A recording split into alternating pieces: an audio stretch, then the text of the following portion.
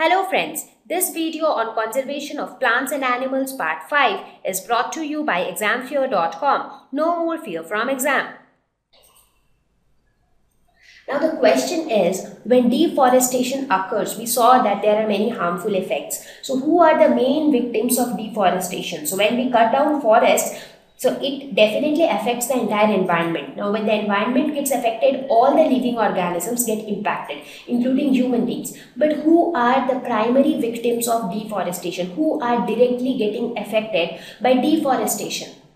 So forests are the primary target of deforestation. Now, nobody comes to your garden to cut down all the trees, right? Because your garden is just a small area. It will not make much difference cutting that much those plants. But if you cut down an entire forest, you get that entire stretch of big land.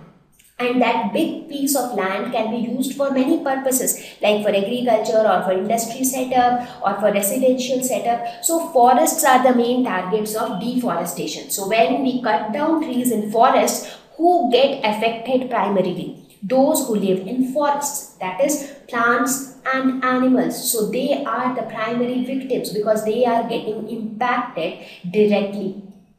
Like the impact for other human beings and other animals who are living outside the forest, the impact is indirect because cutting down forest will negatively impact the environment, and when the environment gets impacted, we also get impacted. So that is there, but that is like indirect impact. But the primary impact or the direct impact is on the plants and animals who are living in that forest.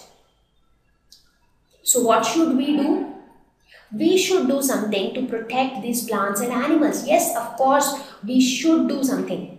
Because these plants and animals, when we cut down a big forest, so the bigger the forest is, the larger number of animals live in that forest. So if we are cutting down a very big forest, we are actually impacting larger number of plants and animals. Now the question is, what should we do? What can be done to protect these plants and animals present in the forest? That is why we are learning this chapter, that how can we save the plants and animals living in forests from the clutches of deforestation. So how exactly do we conserve biodiversity? So let us now see how can we conserve biodiversity. So here we are going to talk about the various methods and processes which can help us to protect plants and animals. So there are two approaches which are followed to conserve biodiversity. So one approach is in situ conservation. What do we mean by in situ? Situ is referred to site, in site. So that means at the same location. So that is in situ. And the next approach is ex situ. Ex means in means internal, ex means external or exterior. So in situ will always mean on-site conservation. That means within the site. That means wherever the organism exists, in its natural habitat only we conserve the animal. So that is in situ conservation. And ex situ means off-site conservation. So we take out the animals from its natural habitat and then we protect it or conserve it in some other location. So that is ex situ or off-site conservation. So these are two techniques to conserve biodiversity. Now in each of these techniques, there are various methods by which different plants and animals are conserved. So let us first look at the in situ conservation. So how do we conserve animals on site? So this is on-site conservation, protecting an endangered species in its natural habitat. So that is why it is called on-site. That means where the animal naturally exists, we try to protect it there only. We do not relocate or we do not transfer the animals. Let them be there. We try to protect that entire area so that no harm is caused to the animals, no harm is caused to that particular area. So that particular area is called as a protected area. So this becomes a protected area.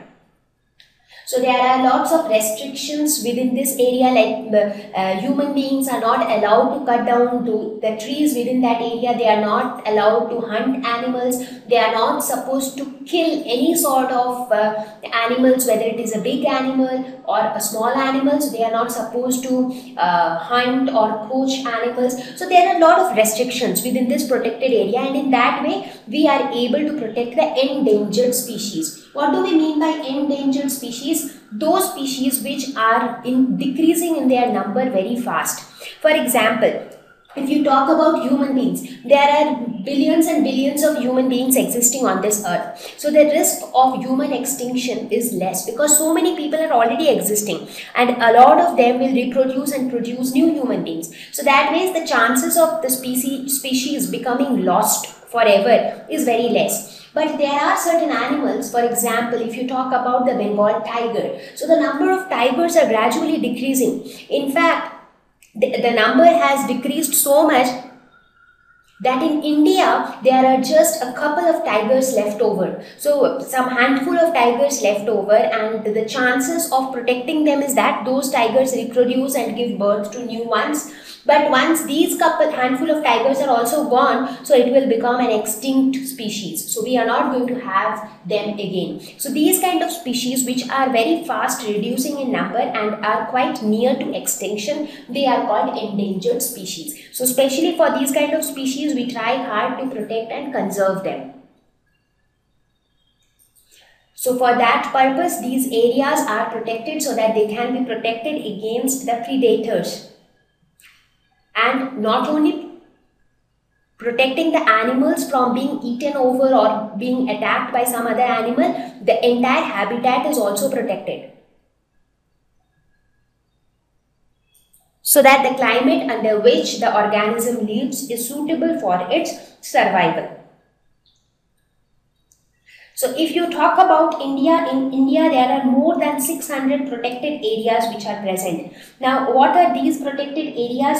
In terms of protected areas, there are national parks, there are animal sanctuaries, there are biosphere reserves. So they are all examples where in situ conservation approach is being followed. So we will talk about each of these in detail a little later. So first let us try to understand what is ex situ conservation, that is off-site conservation. So in this case, the animal is translocated to some other place and not in its natural habitat. So we try to protect the species outside its natural habitat. So we take the animal out of that particular area where it naturally lives.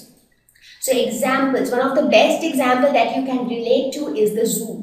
You would have seen there are so many animals which are present in cages in a zoo. So what happens in a zoo is not the natural habitat. It is just an artificial environment which has been created so that the animal gets the food it needs, but at the same time the animal is captivated. The animal is captured within a small area, and that's how the animal is made to survive. The animal is made to breed and give birth to new animals. So that's how they are being protected, but that is not their natural habitat. So that is called off-site or ex situ conservation.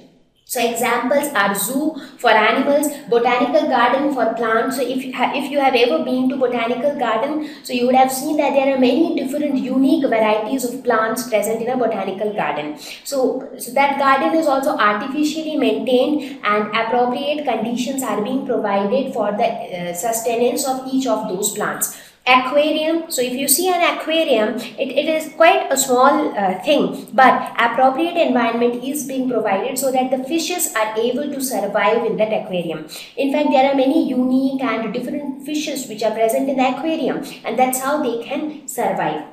So these are some of the examples where ex situ conservation approach is followed.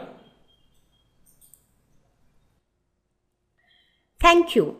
Please visit www.examfear.com to watch more educational videos with a better experience.